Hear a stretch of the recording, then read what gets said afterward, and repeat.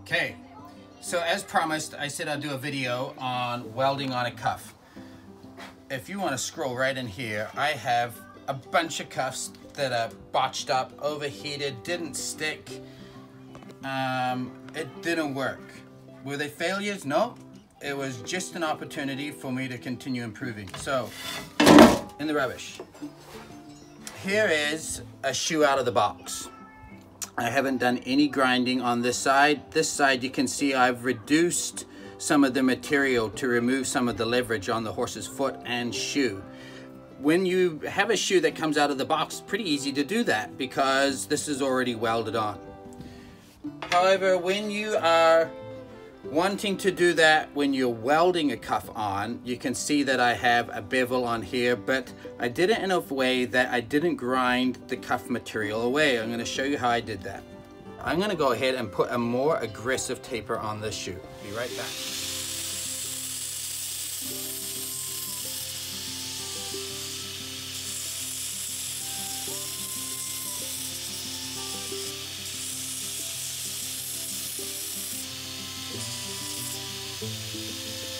So you can see I have put a nice taper into my shoe here.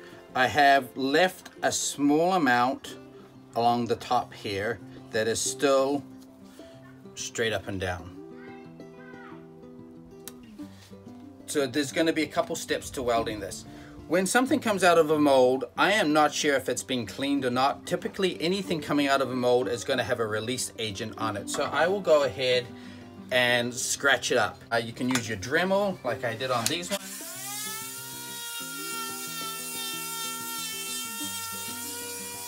You get the point. You can use your grinder.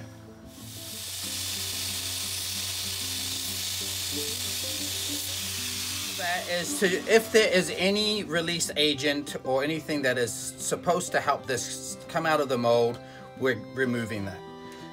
I'm going to go ahead and clean up my shoe a tiny bit here so I can get this ready to weld back on. It's helpful to have your shoe marked where you want your cuff to start, and I've even found it's kind of helpful to have it ending points just so you can see when you go to put it on.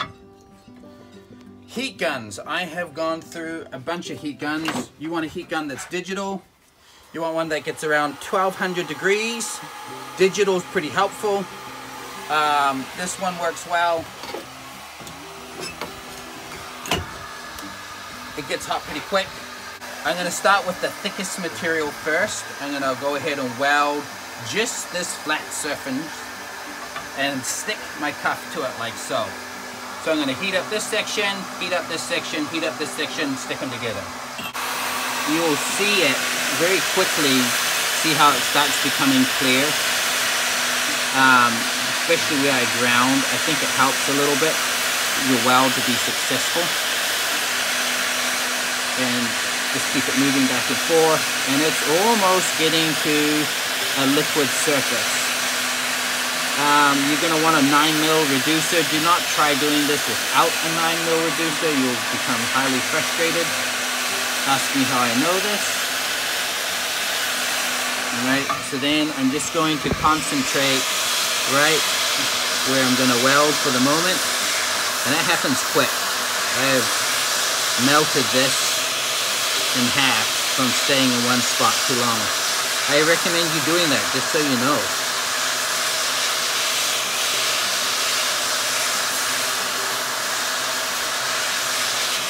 And then I'm going to go back to this.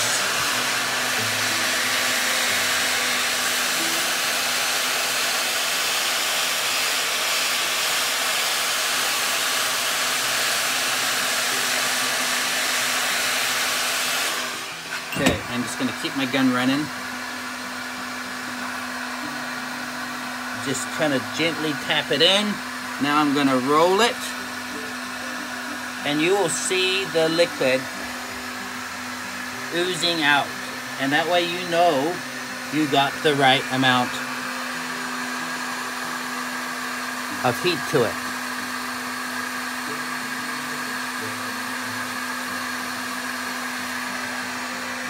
Okay, You see no air bubbles. It's nice and clear. Oh, there's an air bubble there, but as a whole, that was a good weld. Second part of my weld. Now I'm going to heat up the main surface of my shoe.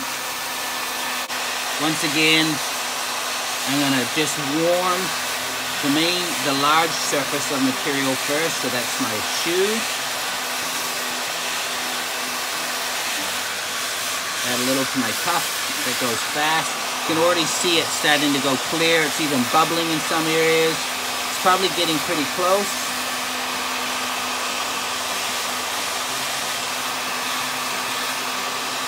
All right, I'm gonna shut it off.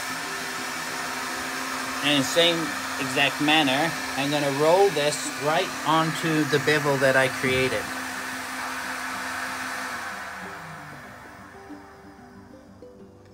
And if you do it too fast, sometimes I've had it stick to the table and then want to pull the weld back off right here. It's normally at the end. So I give it about 5 seconds for it to cool. There we go.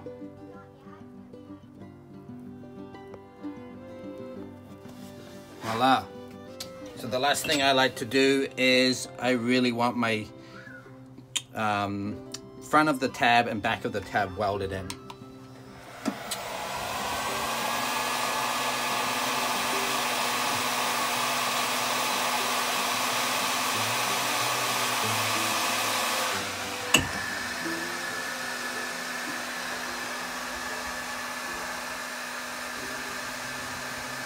And when I get this hot and melt it together, you need to wait about 5 seconds before you move it.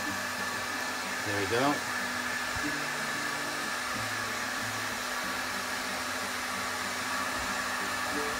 Done. There it goes. So now you can see, before I hit it with my grinder, I've put a bevel into my cuff, got a bevel in my shoe. Nice and clear all the way through, welded the ends into each other so there's very minimal cleanup. And that is one way of welding on a new cuff to an old shoe. Thanks for watching, guys.